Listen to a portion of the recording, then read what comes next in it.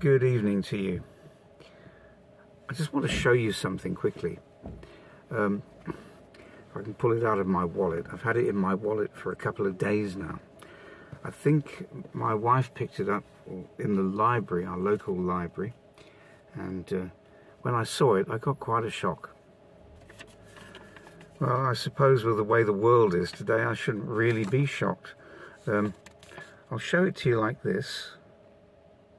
It gives you a chance to look at it, maybe freeze the video, and you can read it yourself.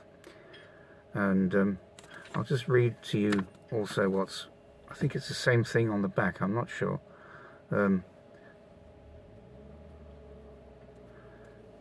Anyway, you'll be able to freeze that and read it for yourself, and then I'll read it to you in a second.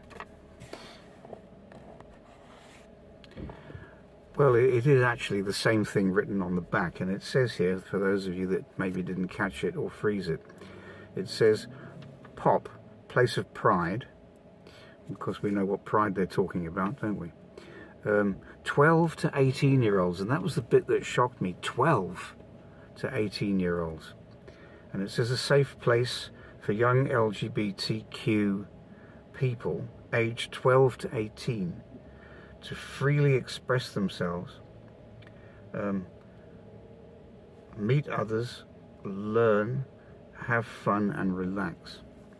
And it says the sessions are every Monday, and then it says 6 to 8, hosted in person at the so-and-so address. And that was the shock for me, that a 12-year-old can, I mean, in the UK, of course, it's actually pitch dark at 8 o'clock in the evening, so whatever 12-year-old would go to this and come out at 8 o'clock in the evening, and it's in the middle of town, would either be going there, possibly not necessarily with their parents' permission.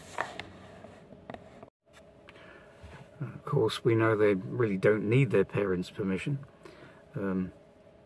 So this is the situation now with this, and of course, we're going to see more and more of it. And of course, if a child of 12 wants to go to one of these things, there's no way that they can be stopped, possibly discouraged if they're Christian parents. I suppose in many respects, the way the woke world is going, there'll be many parents that will probably encourage them to go along. And that is the sad thing for me, is to see all this happening. And it's come in and nothing seems to be said. We had one of these trans people, I suppose, basically a man dressed up as a woman, coming into the library also recently and reading stories to the children. I know it's quite widespread in the US. I think it's starting up here as well, and so we've had it in our local town. But all this is starting up, and people are having less and less to say about it. And of course, as we know, if you stand outside an abortion clinic and you just stand there and you're praying, you can be arrested. This has happened to a man recently, literally just standing outside and praying. And we have what's known in the UK as police community support officers, PCSOs, and they don't have the same powers as police, but they can actually order an arrest, I believe. And they asked the man what he was praying about, and I got quite angry in a way. I thought to myself, if it were me, I wouldn't have told them what I'm praying about, because prayer is something between me and God. And it's nobody's business what I'm praying about, even if I am standing in a certain place where they say I'm legally not supposed to stand. So I suppose, we'll open ourselves up to all sorts of things. And I suppose it's the same with the distribution of these tracts that we've now put out, incidentally now, nearly 2,000. The second print run is now run down, and I'm about to make the third order next week. Just mentioning this now as an insert, that if you would like a pack of tracts, a batch, please give me the number and I can get them posted out to you. One gentleman in the US here has asked me for 1,000. I don't have 1,000 to give at the moment, so we're waiting on the next print run. I will put again my PayPal link in the description box, and if anybody would like the tracts and would care to donate to the ministry, of getting them out and the expenses incurred and all that surrounds it, then please do. But there will be, of course, the PDF that you can download, and if you want to get them printed, of course, at the printers. I'd appreciate it if you do, that you'd let me know if you're doing that and how many are getting printed. It would be good to know how many are actually going out. But I'm quite happy to post them out. They do get a bit expensive if I post out a large batch at a time. But if you feel you need them and you want to share in the ministry, then I'm quite happy to do that. So as I say, everything is on track for the woke society that's growing and growing, and less and less dissenting voices are going to be allowed. More and more censorship coming. More and more draconian laws. Today I was watching more and more videos about the CBDCs, the central bank digital currency, and the impending drop or collapse of the money system, especially the US dollar.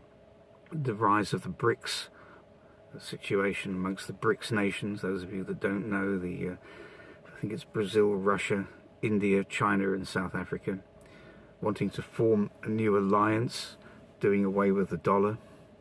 So we're really at the brink of things, aren't we? We're really at the beginning of well, the birth pains are getting stronger, basically. That's what's happening. Stronger and stronger. More and more Matthew 24. But for us as Christians, and when we start to see this kind of thing popping up, literally popping up in our library, we have to warn our families, warn our children of what's actually coming. Because our kids that are going to school are going to need re-education when they come home. There are going to be things that they're learning about, and maybe if we don't question them enough, those things will get instilled into their minds, and it'll be too late to erase it, because their peer group will, of course, will be putting pressure on them, and pressure to conform is the big thing with any youngster. It's always existed, but of course it will exist a lot more now in these coming days. So I want to bring that word to you, and as I say, the work goes on. I had an interesting encounter yesterday, actually. Maybe the brothers even watched me, I don't know. I was sitting in the hospital yesterday waiting for my wife while she had an appointment. I was sitting in the cafe, and just to my left, a couple of tables away, was a young man, and I couldn't see what he was reading, but it looked like he had a Bible in his hand. And I kept trying to look across to see, was it a Bible or wasn't it? And I had a couple of tracts with me. I'd left one on the table in the cafe, and I thought I must approach this young man. And he closed his Bible and he was about to leave.